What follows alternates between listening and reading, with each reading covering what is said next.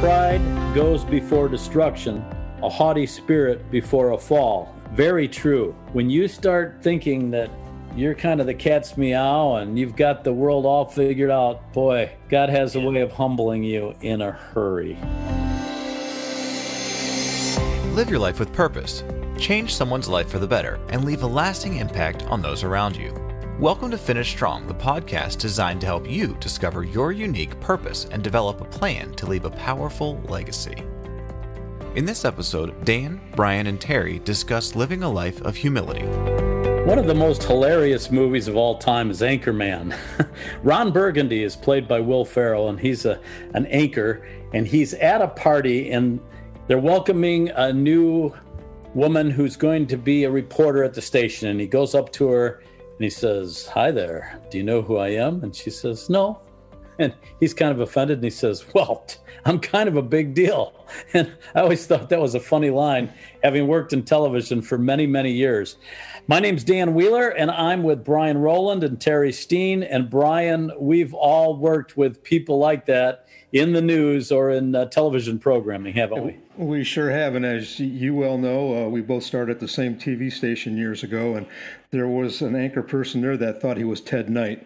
As soon as he'd come on, man, his voice would get deep and really just giving everything he could for the camera. And then off camera, he was a different person until the phone rang in the newsroom, and then he'd go right back into his Ted Knight routine, which was it's just funny to see how these guys work. Like you said, in the front of the mirror, they're one thing, and then when they're with you, they're another. We've entitled this episode of Finish Strong, "We Take Great Pride in Our Humility." Terry, that's a line that you've used often in the past. It is. It's just the oxymoron of it is just kind of funny. And I might add, if you look around your desk, hopefully you will see the plaque. That I was in a store one day and I ran across the plaque that said, "I'm kind of a big deal." And I could not leave that store without buying that for Dan because he uses that all the time, and deep down, I think he may really believe it, Brian.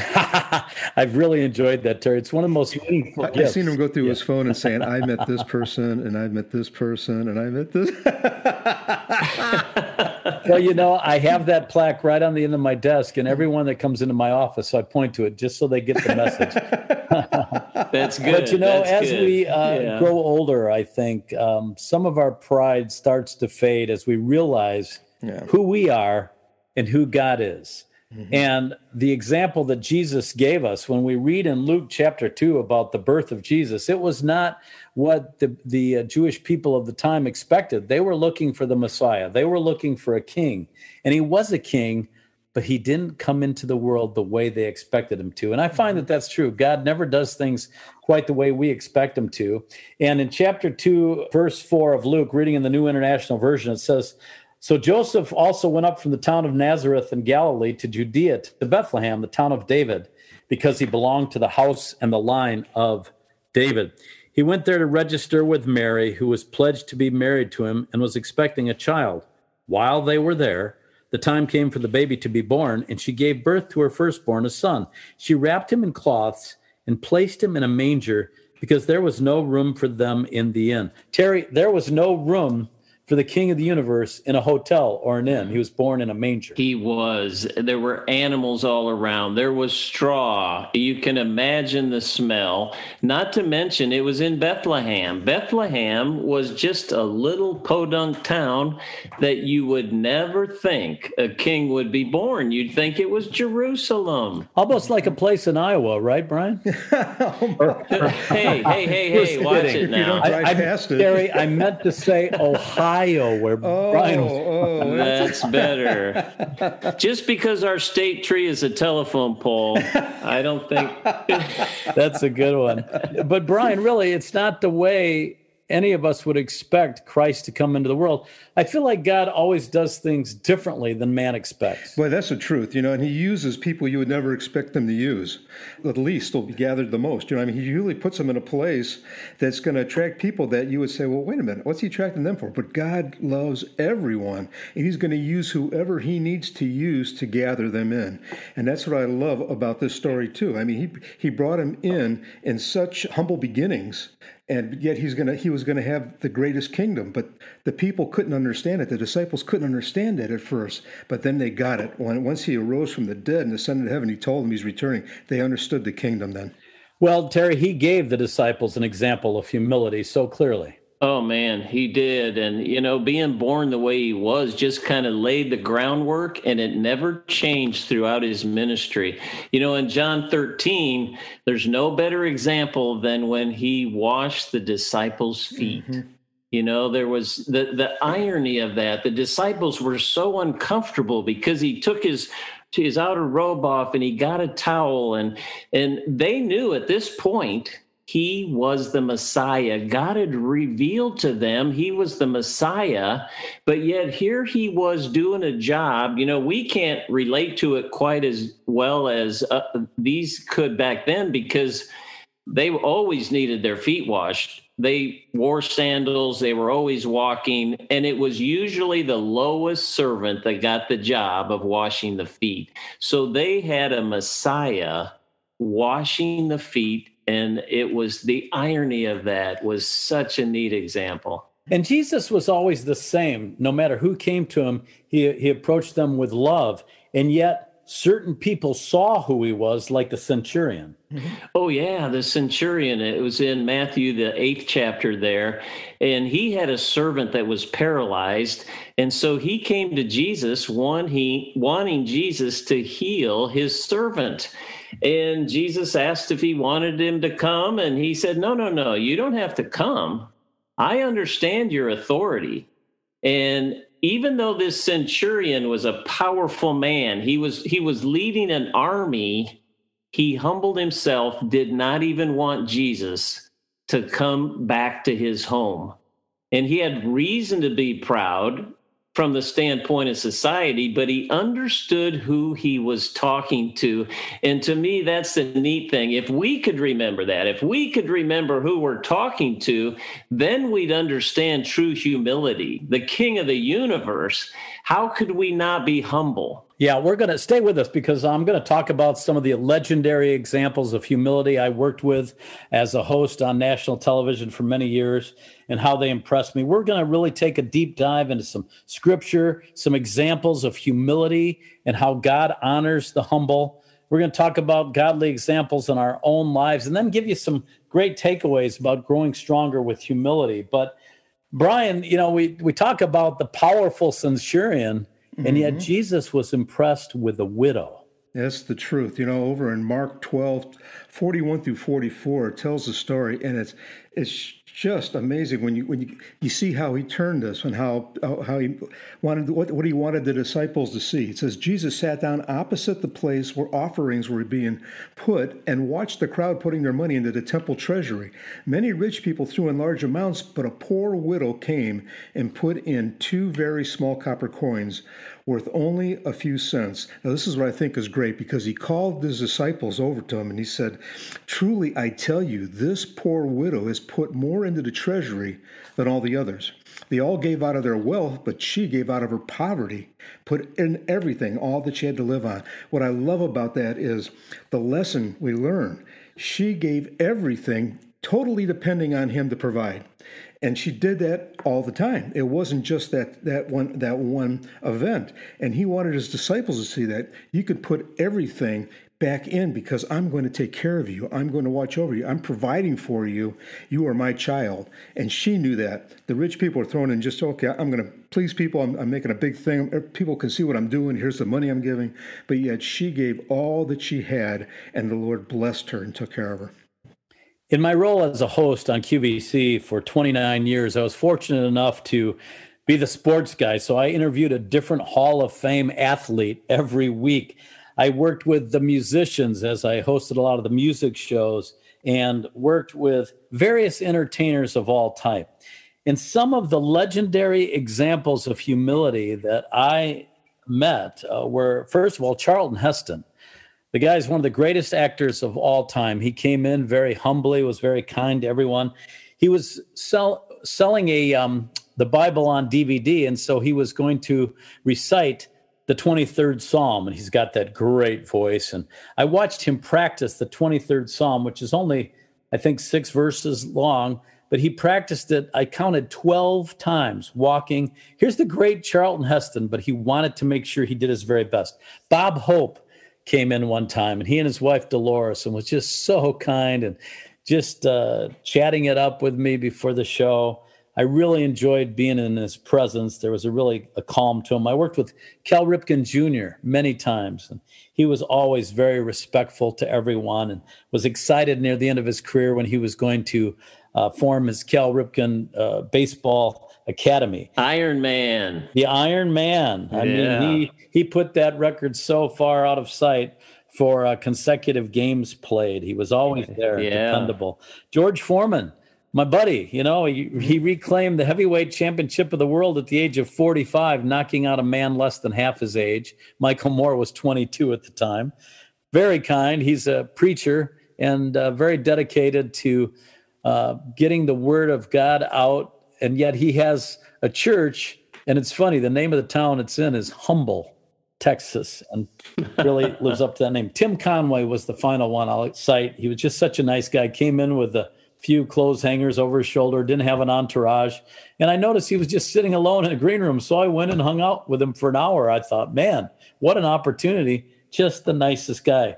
So, sometimes the people who were on their way up, building their career, were tough to work with. They had a lot of pride, had big egos. But the people who had nothing to prove, who really knew who they were some of the greatest, and yet some of the most humble. Guys, that's another great example for all of us. Yeah, that's neat. And I think from a business standpoint, it's something that CEOs and managers many times lose sight of, that they invest their time only on that upper level. And the character and the humility of a business person when they know the janitor's name and they treat him the same way they treat the vice presidents. Mm-hmm. Yeah, that's, I used to talk about my late wife, Beth, that way. She would be the same to everybody. And in the hospital, she was just as kind to the people who cleaned the rooms as she was to the nurses, as she was to the doctors, and ultimately the administrators of the hospital. Mm-hmm. Brian, let's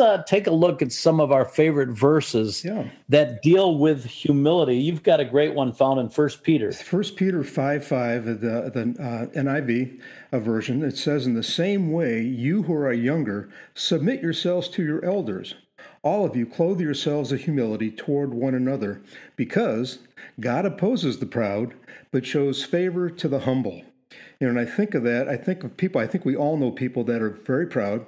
They start to tend to believe that it's them that's taking care of things, and it's not God. And eventually, they all seem to lose everything they've once had and have to start again. But God, He opposes the proud, but He shows so much favor to the humble, as we saw with the widow's mite.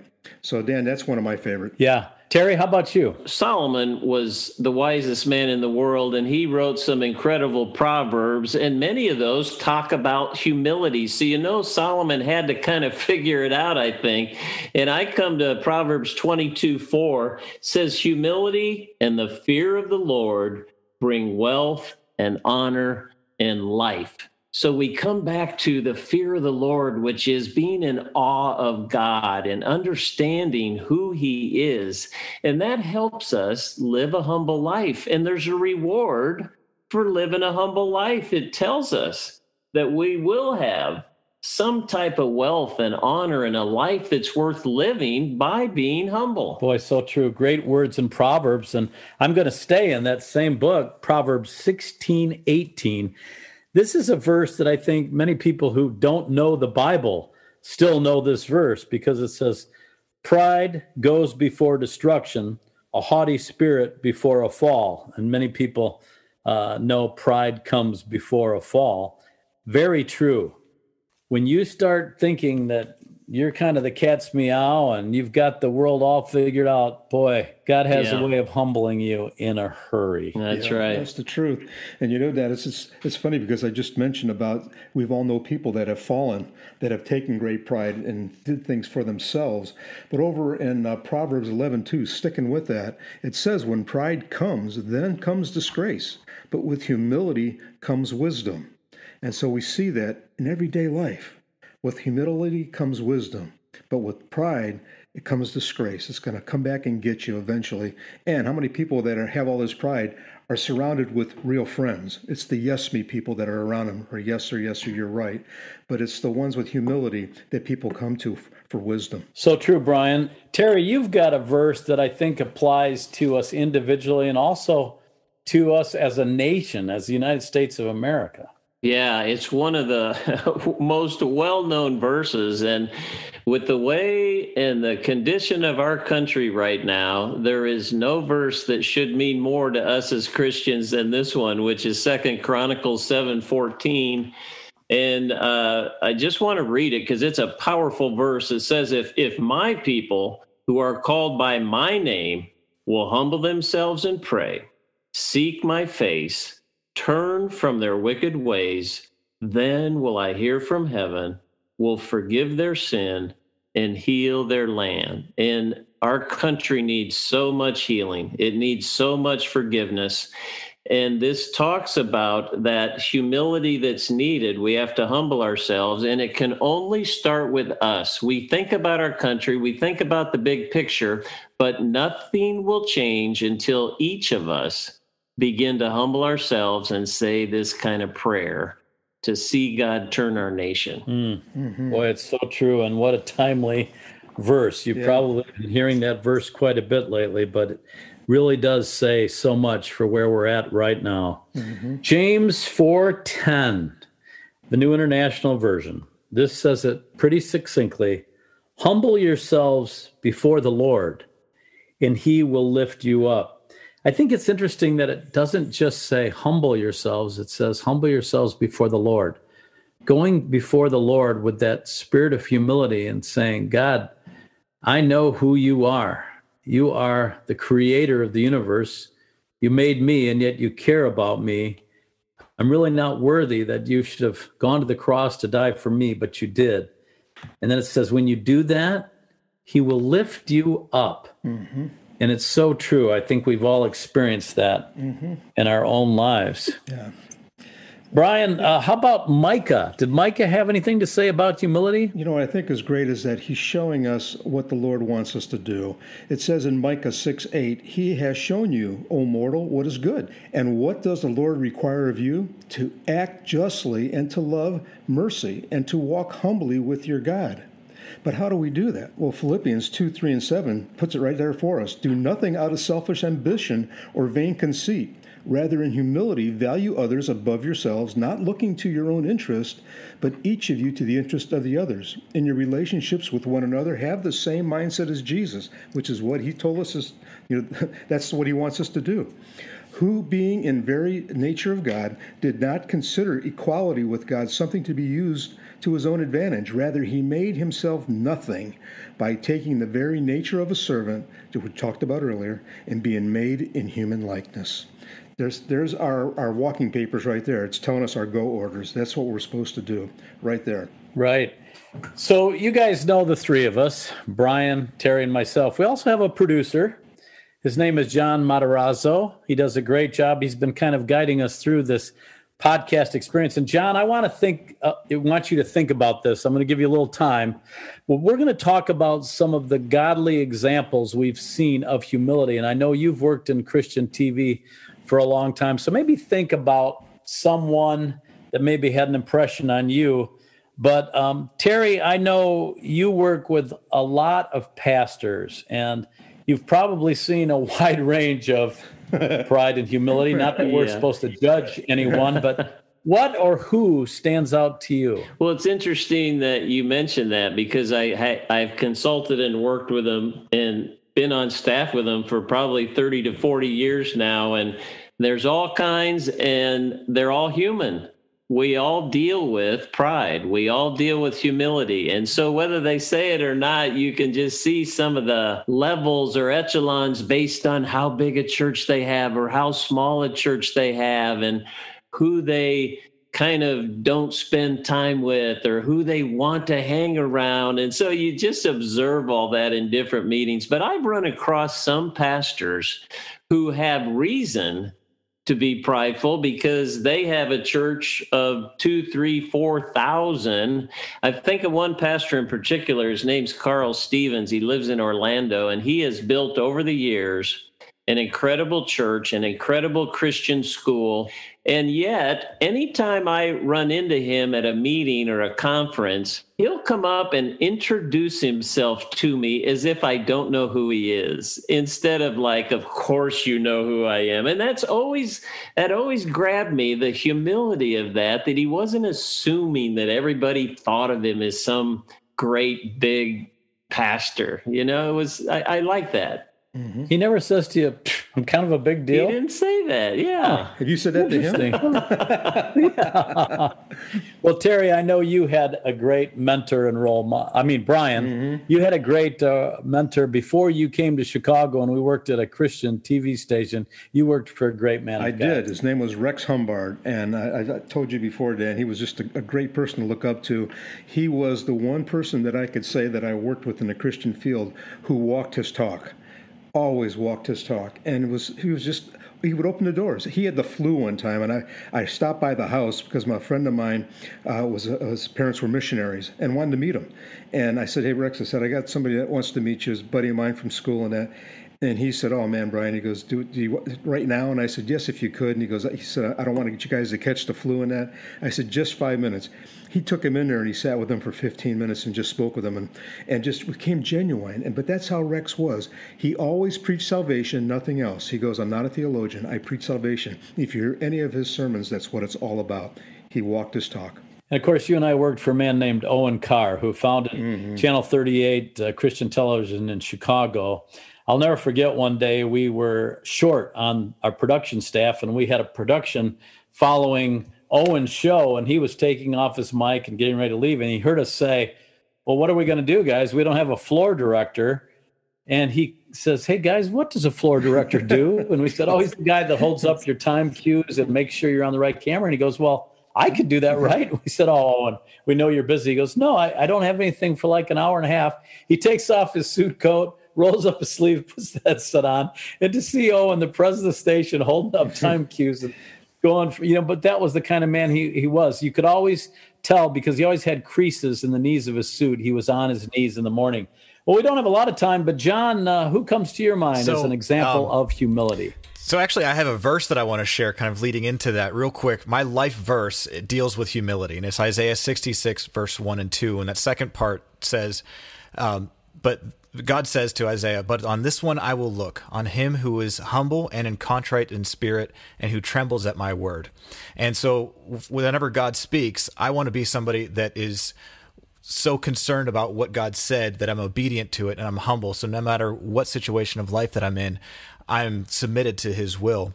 A couple years ago, I had the opportunity to work with a man named Doug Stringer on my TV show. I actually got to do a podcast episode with him. Something that he said that has always stuck with me since then is he says, "I've got no special qualifications. I'm just available and obedient for whatever God has for me." And that has opened up so many doors for him, and that's been a challenge for me continually. Wow, that's great, John. I'm a little disappointed you didn't mention any of the three of us, but that's okay. Well, guys, we don't have a lot of time. I guess we've got about 30 seconds each to kind of give our takeaways, our personal takeaways on how we can grow stronger with humility. Terry, I'll start with you if you're ready. Yeah. I think it's just like everything. We follow Christ's example. He lived a life of humility. And when we do, there's rewards for us. Just like we've talked in the scripture, there's answered prayers and honor and life, and he promotes us. So if we'll fight that human nature of pride, God will reward us and take care of everything. How about you, Brian? Well, I'll tell you, there's a gentleman that I grew up in church with, one of my heroes. His name was Dr. Bruce Motter. Everybody that knew him, he just knew he was just how he was, humble, a humble man. But the things he would teach you, and he was a good mentor. Like when I was getting married, I said, "What's the secret to a successful marriage?" And he said, "Who can outgive each other?" And I said, "What do you mean?" He goes, "You say I love you. She says I love you more. You keep doing this to see who can outgive each other." And boy, that has been just a pattern for success. And it was things like that that just made him so special to everyone. Oh, that's great. I know as I grow older, I realize more and more that I have really nothing to be proud of apart from God. Everything I've accomplished was by the grace and mercy of him. God loves the humble, but he opposes the proud. And I want to always remember that. I think your accomplishments fade. We've all had that box of trophies we won when we were younger that just sat around and collected dust. So maybe it's time that you got rid of that box of trophies and you replaced them with new accomplishments for the Lord, and always having that humble spirit and that humble attitude toward everyone you meet. Amen. Well, John Matarazzo, could you quickly tell everyone where they can hear our podcast as we conclude? Yes. Make sure that you subscribe to this podcast wherever you're listening. If you're in iTunes, definitely make sure that you rate and review the Finish Strong podcast. Give us 5 stars and write a review, and that helps more people discover how they too can finish their race strong. Well, thanks, guys, and thank you for listening to another episode of Finish Strong.